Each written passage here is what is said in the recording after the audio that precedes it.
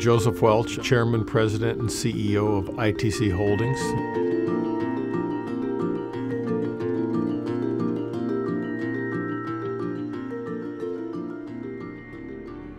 Two things that I really would like to see us focus on in this country is, number one, national energy policy, where we can outline a secure, long-term energy vision for this country. If we compare ourselves to the developing countries, such as China and India, probably in the next 15 to 20 years, we are really going to be behind the 8 ball. We don't have an energy policy or a vision as to what we want to build and where we want to be 5, 10, and 15 years out.